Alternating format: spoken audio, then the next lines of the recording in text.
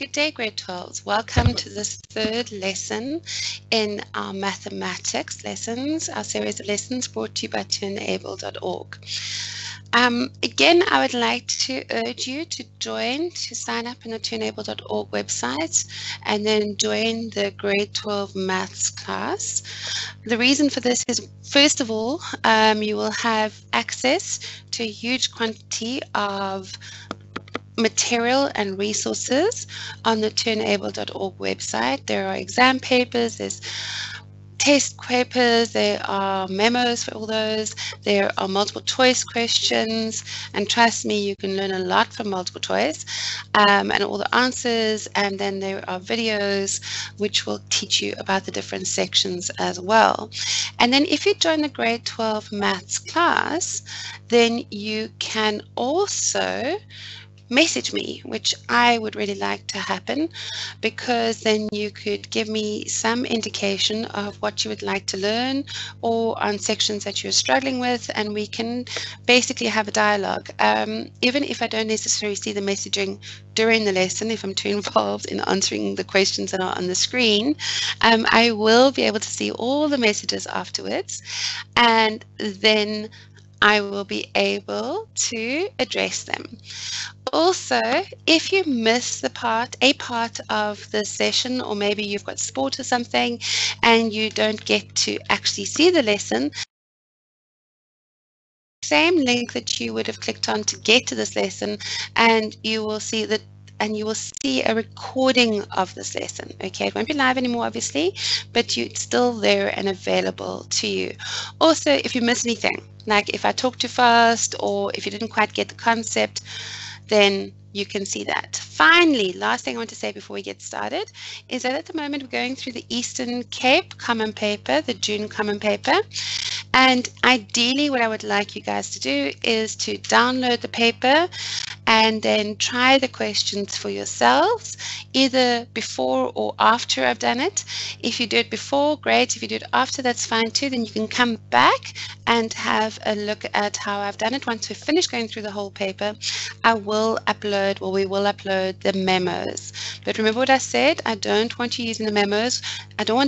It's not a very good learning technique to have the memos sitting next to you while you are doing the question paper, because then you cannot help but glance at the memos. Trust me, I'm human, I've been there, I know. We look at the memo all the time, okay? And then what happens is that we think we know exactly how to do the questions, and we get to the exams and we are flabbergasted. We are totally clueless as to why we don't know how to do the problem. And the reason is that we've always had the memo next to us. Okay, right, so let's get started, and we are moving on to question 6, which is a finance question. And it says Jerry receives 12,000 Rand to invest for a period of 5 years. That's very nice for Jerry. He is offered an interest rate of 8.5% compounded quarterly. That's important.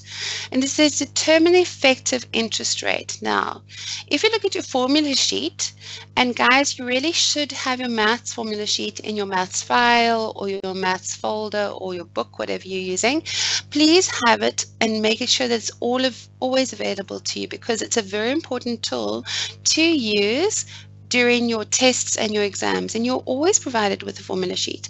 So please use it effectively.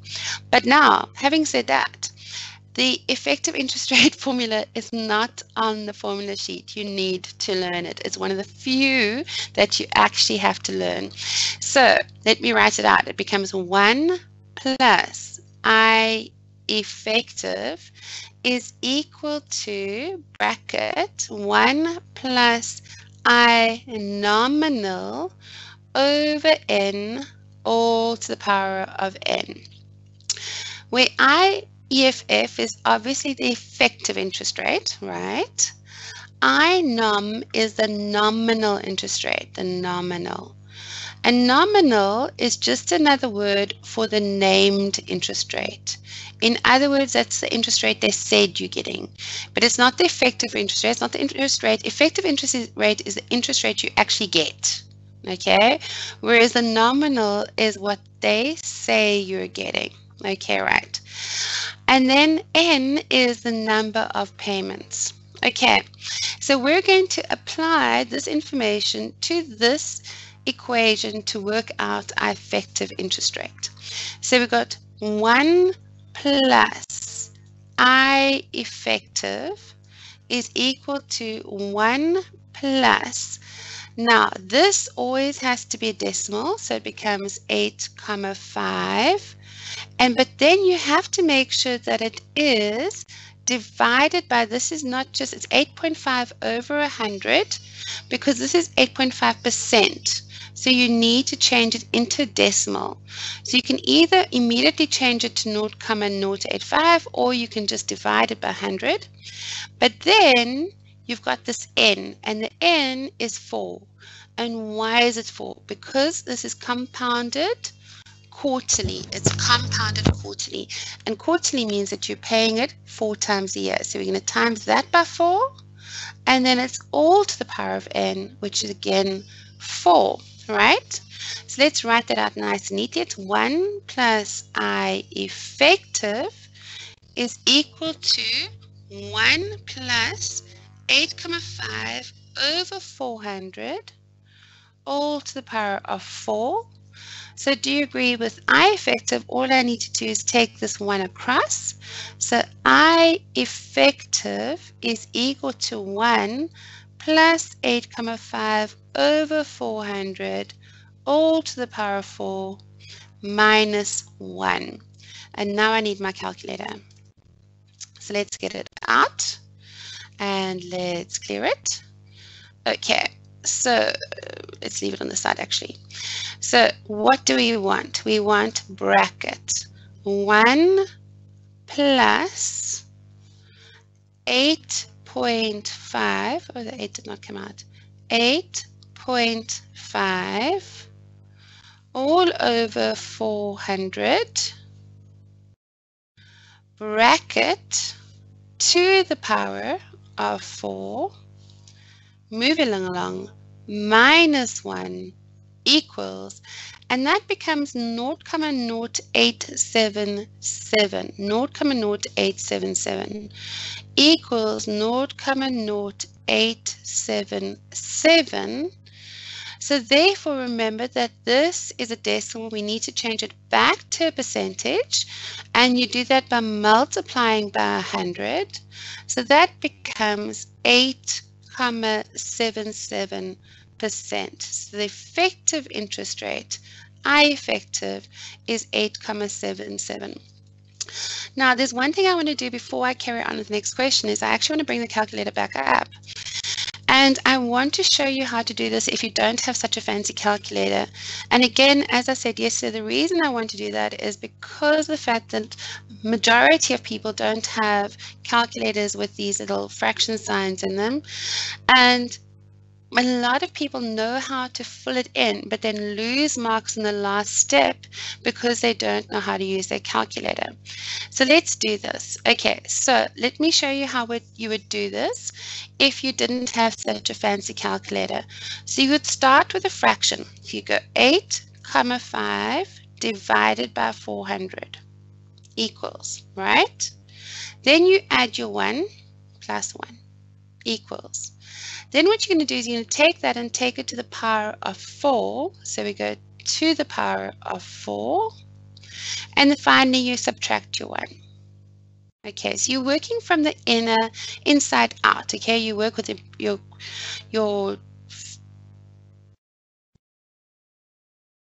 fraction, and then you work with your 1, then the outer, your exponents, and then your minus 1. And you will see you get exactly the same answer because obviously you should. Okay, so that there is the effective interest rate. Right, let's do the next part of the question, which says, what is the amount that Jerry will receive at the end of the 5 years? What is the amount that Jerry will receive at the end of the 5 years?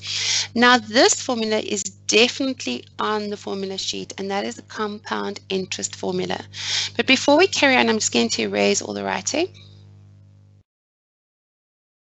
Okay, so the compound interest formula is A is equal to P bracket 1 plus I to the power of n. Okay, where A is the amount of money you're going to get out, P is your principal, which is not your principal or head of your school. This is the principal, is the amount of money you're investing. Okay, I is your interest, but it's always in a decimal. And N is the number of payments. Okay, so let's do this. Do we have, and I always like to list my variables and make sure I know what's going on. So P is your principal, the amount of money you're investing, which is 12,000. I is your interest rate, okay, which is 8.5%, which remember I have to change into a decimal. And N is the number of payments, which in this case is 4 per year, but we're doing it for 5 years. So therefore this is 20, right? Okay, happy with that. So now you need to take that into account and do this.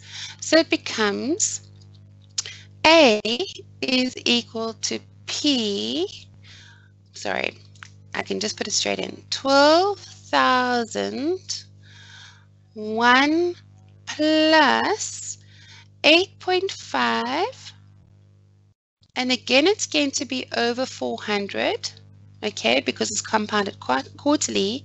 But then how many payments are there? There are 20 payments. So again, we need our calculator, so we're going to get it out. Okay, and we're going to clear it.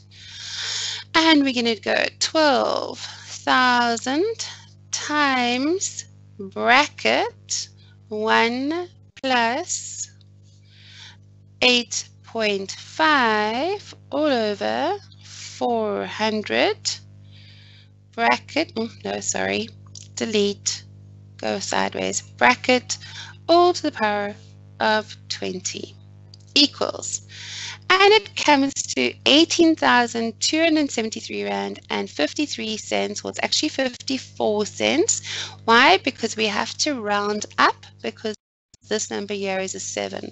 So the answer is 18,273 Rand and 54 cents. And I'm just going to show you this once more using this calculator work, that if you didn't have a fancy calculator with a fraction, okay, the way you would do it is you would work from the inside of the bracket out. So we're going to do the fraction first. So you go 8,5 divided by 400. Then you add 1. Then you do it to the power of 20. And then you multiply it by 12,000 and you'll get the same answer. Okay, right, let's do the next question, shall we? It says a company bought office furniture that cost 120,000 Rand. So that's what it cost. After how many years will the furniture depreciate to a value of 41,611 and 57 cents, according to the reducing balance method, if the rate of depreciation was 12.4% per annum? So this is actually a compound interest question, except instead of it appreciating, it's depreciating. Okay, so the equation we're going to be using is A is equal to P 1 minus I to the N. Okay, so in this case, the P, the principal, is the amount of money we spent or invested in the furniture at the beginning. So our P is 120,000. A is the amount of money we're going to get out if we had to sell that furniture now, which would be 41,611 and 57 cents. I is the interest, which is 12.4%, but remember it has to be a decimal, so in this case it would be 0.124. How am I getting that? I'm taking my 12.4 and dividing it by 100 because it's out of 100. Okay, so 12.4% is the same as exactly the same as if you're saying 12.4 out of 100. So I'm dividing it and I'm getting 0.124. And we are trying to work out what n is. Okay, and it says that this interest rate is per annum, which means we don't have to worry about dividing this number by anything. It's actually just divided by 1. So let's put this all into the formula or the equation and see if we can get an answer out. So we've got 41,611,57 equals the principal, which is 120,000, 1 minus 0.124 all to the power of n. Okay, right, so then we want to solve for n. So the first thing we're going to do is we're going to divide both sides by 120,000. Why? We are trying to isolate this here, so we need to first get rid of the number in front of the brackets. So we're going to divide both sides by the 120,000. Okay, so you'd agree that that cancels with that. Okay, then if we use our calculators, which I'm not going to worry to do, 1 minus 0.124 is 0.876. So 0.876 is to the power of n is equal to 41,611,57 over 120,000. Okay, so now I'm going to start by using my calculator. So I'm going to work out what this is. So I'm going to clear this and I'm going to go 41,611,57 divided by 120, 1, 2, 3, and I get 0.34676300833. Okay, I'm going to write out that whole number simply because we don't want to lose any of that. And when we actually realize how we're going to do this, you'll realize you can actually use this in the calculator without having to write it all down. But I'm going to write it out. So it becomes 0.34676300833 is equal to 0.876n. Okay, now we want to find what 0.876, what the n is. So what we can do is we can log both sides. Okay, so we can log this side and log that side. In fact, you know what I'm going to do? I'm going to skip this and go back. Let's say we've got this here. Do you agree to get the n, we can log both sides because the inverse of an exponent is a log, and this is a log. Okay, so I'm going to go log of 41,611,57 over 120,000 is equal to log 0.876 to the power of n. Now, if you know your log rules, now here's the tricky thing, grade 12s, and you need to understand this. Logs and log rules are not officially in the curriculum anymore. They don't ask you logs. They don't go, what is log A plus log B? Okay, they don't do that. But you need to know the log rules in order to do your finance.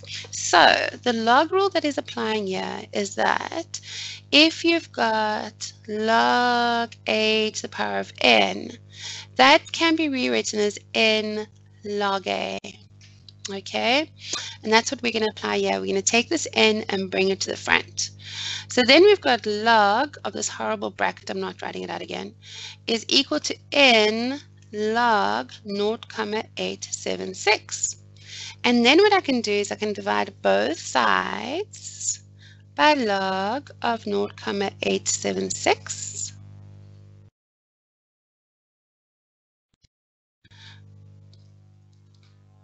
And then I will get n. And that's why I knew that I wouldn't have to worry about remembering that number. So let's put this in our calculators, and there we go. I ended up writing it out anyway. Okay, so let's put this in our calculator, shall we? So let's clear. Okay, we've got log. Okay, and some of you might have ln, which is a natural logarithm, and some of you might have this fancy log base. If it's just a log, it doesn't matter in this case because they're both of the same value, as in they have the same bases. They would cancel. Okay, but if it is just a log without any number, then it has a base 10. But anyway, never mind that. Let's carry on with this. So this becomes 41611, comma 57 all over 120, 123, move over, close your bracket, equals. Then we're going to divide it by log of 0.876, close bracket. And that gives you 7,999. And when you round it up, it's obviously 8 years. So n is approximately 8 years. Okay, right. Let's move on to please explain the logs. Okay, I've got my first message from somebody I don't know. Hello. Okay, let me explain logs. Let me just go back a little bit and let me clear out. I'm going to erase all the ink, okay? So basically logs are the inverses of exponents, and your rule is, the way that I remember it, it's a silly way to remember it, but it works, is if you've got 2 to the 3 equals 8, then the rule is log 8 base 2 is equal to 3. Okay, that's the rule. That if you want to think of it this way, you're going 2 to the power of 3 is equal to 8, and log is the inverse of your exponent. So if you drew a log graph, then the inverse of that would be an exponential graph. Okay, so your log rules that you are applying here is you are saying that you have got the number, this really long number, 0.3467, which we don't care. So let's say you're using, and this is probably the only log rule that the main log rule you're going to need in finance, which is saying that some number, let's call it 4, is equal to some other number, let's call it 2 to the power of n, and you're using this rule, okay, which could be rewritten as x to the y is equal to n, then log of, let's do that, log of what? Log of n base x is equal to y, okay? So in other words, I tend to draw a circle, x to the n is equal to y. X to the n is equal to y. Okay, so then what you would do is to solve for this n, you need to log both sides. So you can either just apply that rule, or you can log both sides. I tend to log both sides. So I go log of 4 is equal to log 2 to the base n. Okay, so this is if you're not applying this rule, okay? Then what will happen is you need to know the next rule, which says that if you have log a to the power of n, then that can be written as n log a. And I'm not proving that to you because that is a really long proof, okay? You just need to know that law, which means I can then take the n to the front. So I've got log 4 is equal to n log 2, okay? And you can't just then go, okay, fine, well, then I can solve for n, right? So I go n is equal to log 4 over log 2. And here's where the problem is. A lot of people think, well, I can just cancel my logs, but you can't. That would be the same as going, if you're in trig and you're going, well, this is sine x over sine y, oh look, I can just cancel my sines and my sines, and I've got x over y. The log 4 is actually a number. It's actually the logarithm of that number, which you put in your calculator. So then you would put this in your calculator, you'd end up with n. Okay, I'll tell you what I'll do is, since you're asking, if that doesn't solve your problem for this, and if it doesn't help you solve for finance questions, then let me know, and I will do a special little extra bit of a lesson in the next lesson that talks about logs. Okay, so let me know. Right, let's move on to the next question. Okay, Andrew plans to save 20,000 Rand for a deposit on a new car. He decides to use part of his annual basis to pay 3 even annual deposits into a savings account at the beginning of every year. Calculate how much money he must deposit to save up 20,000 Rand over 3 years. Interest on the savings account is 8% per annum, compounded quarterly. Okay, now grade 12s, what I'd really like to suggest you do is when you read these, highlight the important bits. Highlight the important bits because it helps you work out what's going on. So what they're saying is that he needs to save up 20,000 Rand. That's what he needs. He needs 20,000 Rand for a deposit on a new car. He decides to take his annual bonus, whatever that may be, and pay 3 even annual deposits. Okay, so he's taking his year and he's breaking it up into 3 parts. So if you had to take your year and divide it up into 3 parts, do you agree that you're going to have 4, 8, and 12? Okay. And I'll explain that in a minute. Do you agree that you will have 1 payment in the 4th month, 1 payment in the 8th month, and 1 payment in the 12th month, right? And he's doing that in the savings account at the beginning of every year. And it says calculate how much money he must deposit to save up after 3 years. And then finally, the interest is 8% per annum, compounded quarterly. So as soon as we're seeing quarterly, we need a 4. Okay. So if we think about this, do you agree that we are looking at the fact that this is a compound interest and there's 3 sums happening here? There is 1 for each of these even annual deposits, okay? So do you agree his first deposit might be in the beginning of the year, okay? And then that would be compounded, okay? So if you think about it, hang on, we've got x 1 plus 8 over 400, okay? And that would be to the power of 12, okay? That's his first of his annual deposits, 3 annual deposits. And I'll explain why it's to the power of 12 in a minute, but I'll give you a hint. Look, there's 3 years, okay? Then there's another one, the second one, and that's 1 plus 8 over 400, but it's to the power of 8. And then there's a third one, which is 1 plus 8 over 400, all to the power of 4, okay? And those are your 3 payments, but it's over your 3 years. Now think about this. This value here is actually the number of payments he's making, right? So do you agree that he's making 3 even annual deposits, okay? So he's making 1 deposit, okay? And he's going to make it for 3 years. So if you look at it, you've got 1, 2, 3, 1, 2, 3, 1, 2, 3, okay? But they're also only going to experience interest for the period of time that they've been deposited, okay? So the first one is going to experience the full time that it has been in the savings account.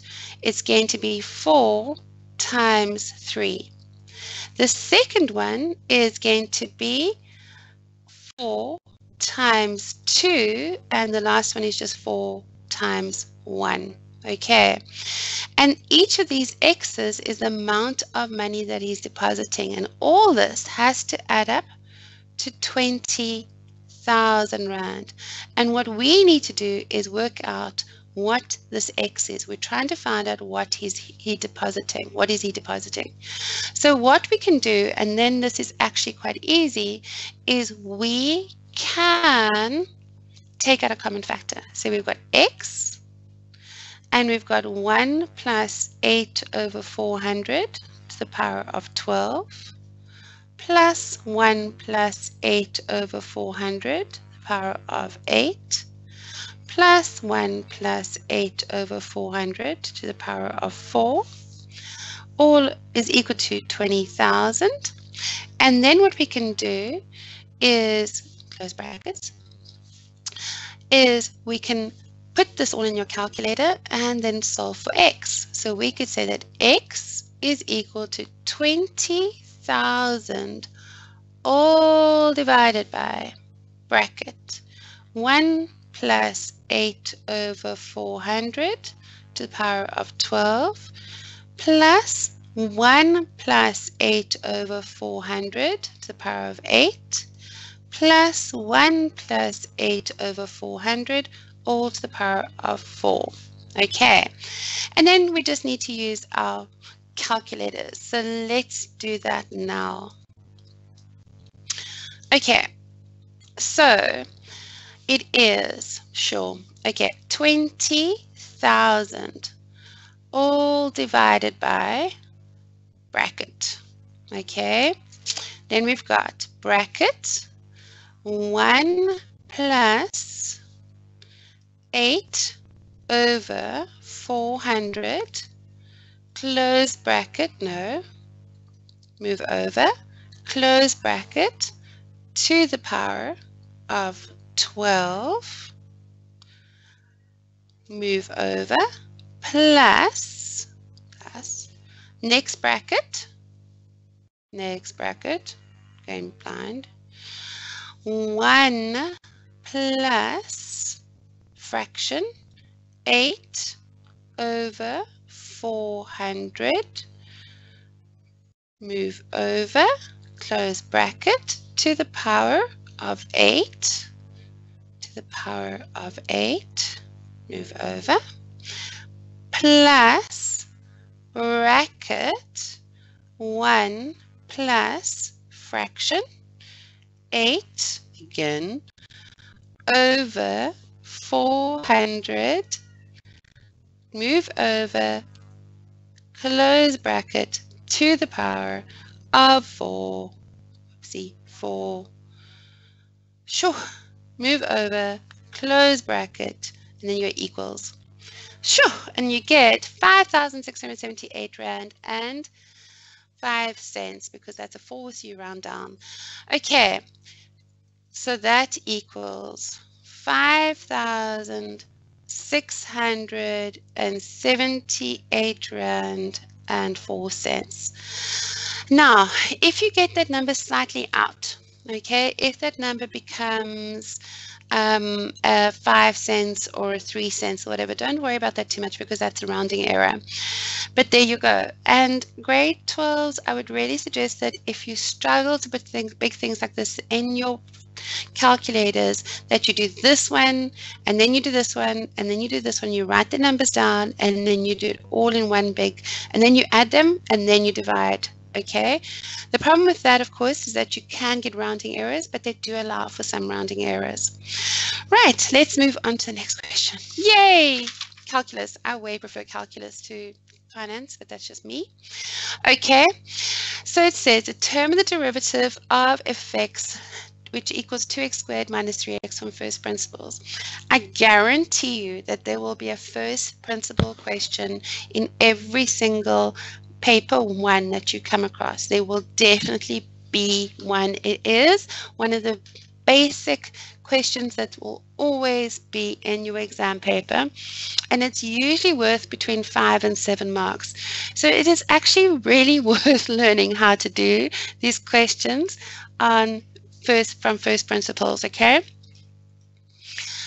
So what I want to do now is I want to write down the formula for the first principles. Now it is on your formula sheet, so this is not one that you need to memorize, but let's just write it out, okay? It's f of x is equal, f dashed of x is equal to the limit as h tends to naught of f of x plus h minus f of x all over h. And what I would suggest you do is before you even launch into putting the numbers into this formula, that we write down what f of x plus h is so that we can use that. So f of x plus h, what that is, it's saying that wherever we see an x, we have to substitute in x plus h. That's what it's doing. So wherever there's an x, we've got f of x is equal to 2x squared minus 3x. Now we've got f of x plus h. So this becomes 2x plus h squared minus 3x. Okay? And then what we're going to do is we're going to multiply this out. We're going to do it here so it's not so messy when we substitute into that. So it becomes 2, and then I'm going to do this slowly up here. This becomes x plus h squared, which becomes x plus h, x plus h. Now I know some of you might know the shortcut for this, but just in case you don't, I'm going to take it nice and slowly and explain it to you using FOIL. So first with first is x squared. Outers, x times h is xh, plus inners, xh, plus h squared, which becomes x squared plus 2xh plus h squared. So I'm going to write it here. So that is x squared plus 2xh plus h squared minus 3x. And then I'm going to multiply out the bracket. So it's 2x squared plus 4xh plus 2h squared minus 3x. And what have I done wrong here? What I've done wrong is I haven't put this as x plus h. So that wherever you see an x, it has to be x plus h. So that becomes minus 3x minus 3h. Right, so that's my f of x plus h. Now we're going to substitute into this formula. So we say f dashed of x is equal to the limit as h tends to 0 of f of x plus h minus f of x all over h. Now grade 12s, I know that this formula is on the formula sheet and you might be thinking, why do I need to rewrite it? You need to rewrite it so that the teachers know what the hell you're doing. Oh, sorry, what you're doing, okay? You can't just launch into something. You need to explain to them what you're doing, okay?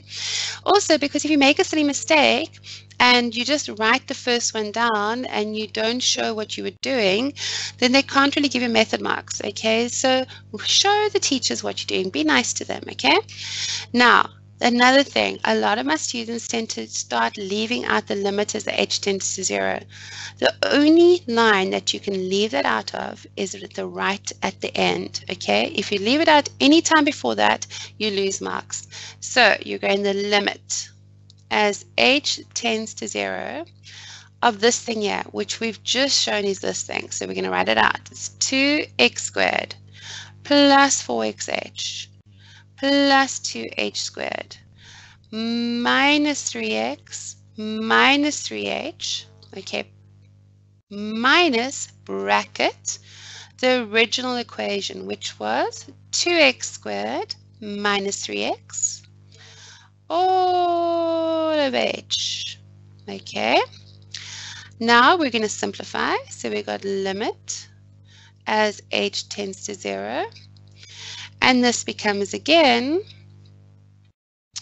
2x squared plus 4xh plus 2h squared minus 3x minus 3h. A minus times a plus is a minus, so it becomes minus 2x squared.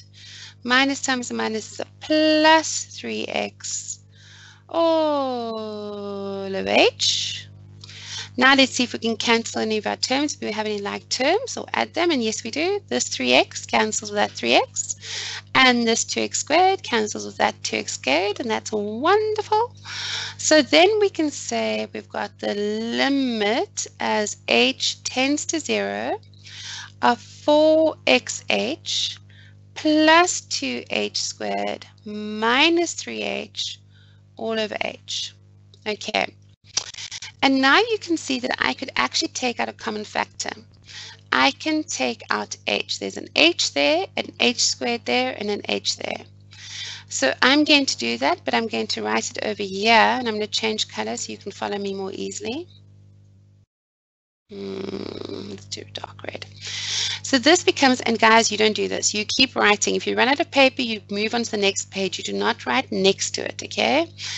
It's just that I can't do that without losing this, and I don't want you to lose what we've done. So it becomes equals the limit as h tends to 0, take out a common factor of h, and you're left with 4x plus 2h minus 3 all over h. So do you agree that means I can cancel the h's, right? So what have we got now? We've got the limit as h tends to 0 of 4x plus 2h minus 3. But now we apply this thing here. And what does this say? This is saying, what does this equation actually approximate? Okay, what is this closest to if h is basically equal to 0? And that means that this term here disappears and you're left with 4x minus 3. And that is the very first time that you can lose that because you've now applied it. Right, so that is the answer. And the very cool thing about this, grade 12s, is we can then check it.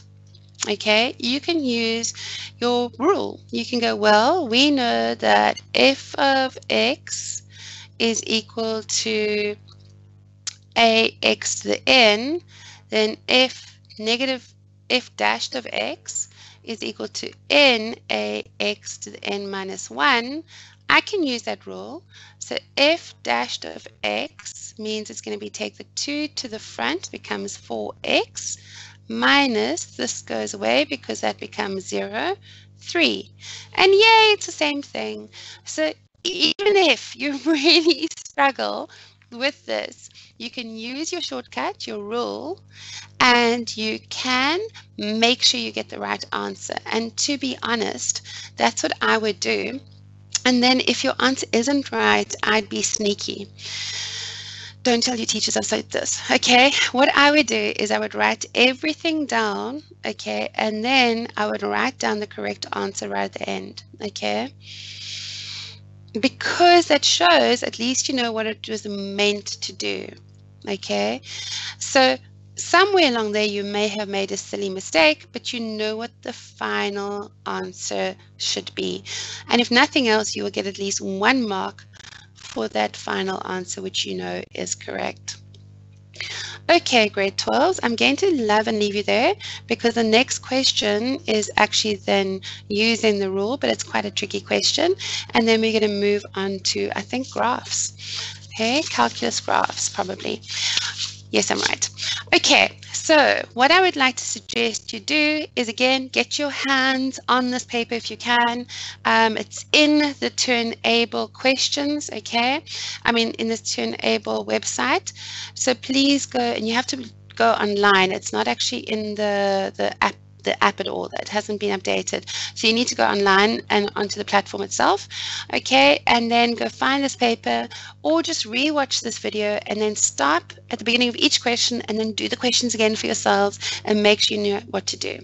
Okay, please join me tomorrow and we will carry on going through this paper. Have a great day.